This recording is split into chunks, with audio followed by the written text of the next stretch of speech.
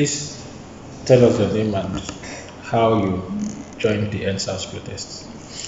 Okay, my name is Akin Kolawole, and I joined the protests. What do you do? I'm a software engineer. Okay. Okay, I How joined. old are you? I'm 25. Okay, I joined the protest because of how much I have been victimized. A lot of times, I have had issues with these guys, and it's not something that I wanted to let slide. They have harassed me a couple times, and I felt like it was a time for me to make my voice heard. So yes, that's why I joined. Okay. So the evening of October 20, tell us what happened. Okay, so I went there because I wanted to protest. I went there because I wanted my voice to be heard. And then, having got there, we all started singing and raising our flags just like we were instructed to do. Towards the evening period, towards evening time, this was around after 6 or 7 thereabout. Yeah, we heard that the soldiers were coming in, and everybody stay down and raise your flags, and that's what we all did. And then prior to this time, I had met a friend, and we were together. And What's his name? his name is Ifeanyi. Okay. Yeah, we were gisting, and such a great guy. He's also a creative and a graphics designer, to be precise. Let's take it one after the other. Soldiers came. Yes. What happened when they arrived?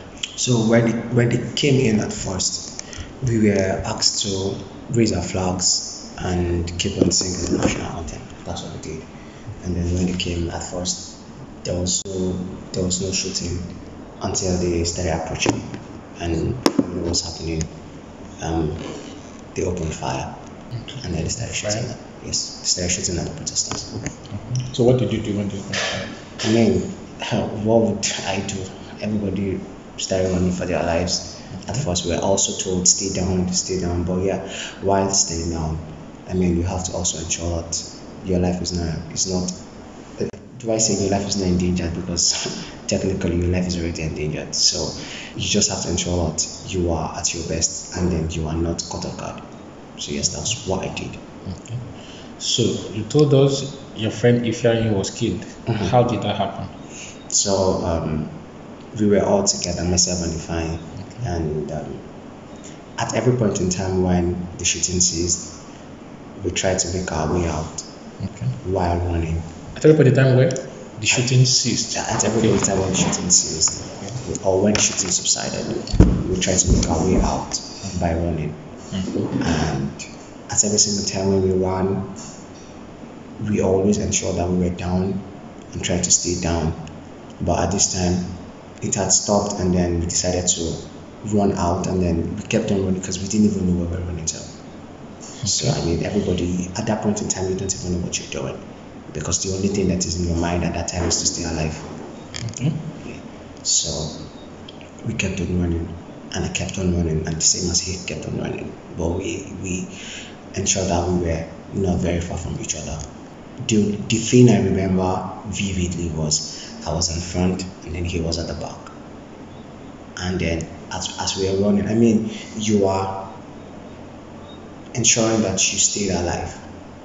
And then the next thing I heard was "In don't die," and then I looked back, and then I saw it was the guy who I was with.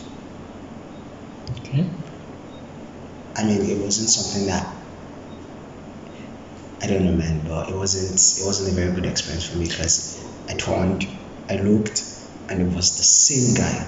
It was the same guy who I had just spoken to. What did you see? What exactly did you see? Bullets. So the thing was, you would literally see blood, him covered in a pool of blood. Okay. And then you start hearing people, because there were people who were there. A lot of persons were selfless to help some of these people who were shot, right? And then there and then, I started hearing "In don't die," and the people left. A couple of persons who were with him left. Just a few persons were still there. You said his name is Ifeanyi. Yes. You don't know his surname. No, I don't know his surname. Okay. You met on the day of the protest, Yes, we or met there. on that day, October Yes. 20. What else do you know about him? Who was he? What was his occupation? What are the things you remember about him? I mean, we exchanged pleasantries, right? Okay. And the only thing I know of him, I mean, one day is not just enough for you to know a couple of things about people, right? But one thing I got from him is he is a creative. He's a graphics designer. Graphics designer? Yeah, and it Do is. you know where he lived? No, I don't know where he lived. Anything about his parents, his family? No, I don't. I mean, it was just the very first day First day. I met him. Okay. Yeah. And then, I mean, because we shared something in common, yeah, it was very easy for us to connect. What was that thing you shared in common? He's a graphic designer, and then Did he tell you why he joined the protest? I mean, same reason why I joined the protest. Apparently, He had been harassed. he has been harassed a couple times. Okay. He has been, and then looking at him, he's such a very gentle person who, you know, that this kind of person wouldn't do anything. And he has been harassed a lot of times. So the same reason why I joined was the same reason why I joined. What else can you say about Ifeanyi? What else? Do you remember anything he told you about himself? Not really. I mean, the whole focus was on having the better governance, letting your voice heard. That was like the focus. Amidst other things, but the major focus was that. So there was no so much time for a lot of chit chat thingy. But yes, we did talk, and then that was how I was able to know this is what he is. He has been harassed a couple times at different points on the island, and then at different places. Physically, what did he look like? So Ifeanyi is fair in complexion. Yeah, Ifeanyi is fair in complexion, and then he had like bushy hair, like Afro? yeah, kind of afro, yeah. And then he also had beards, full beards. Yes. Fuller than yours? But But just about the same size? just about the same size. Anything else? Yeah. Yeah. A lot of people don't believe that death indeed occurred on that night. As someone whose friend went down, how I have to be honest with you, right? does that make you feel? I have not recovered from the trauma. See, I always like to say that We're having this interview December 30, and this thing happened October 20. That's 2 months and 10 days, and you still haven't recovered. I haven't recovered from the trauma. Because you know, the truth is, I feel like when you face death, it's a different thing than when you hear it.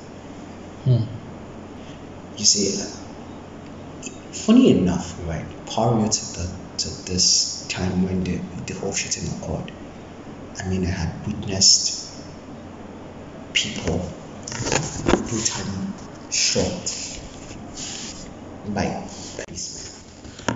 That's seen it happen. Yes, I have seen it happen. I have seen it happen. So, for people who do not believe, I feel like what they should do is probably take a poll and request for people to just come out and talk. Okay.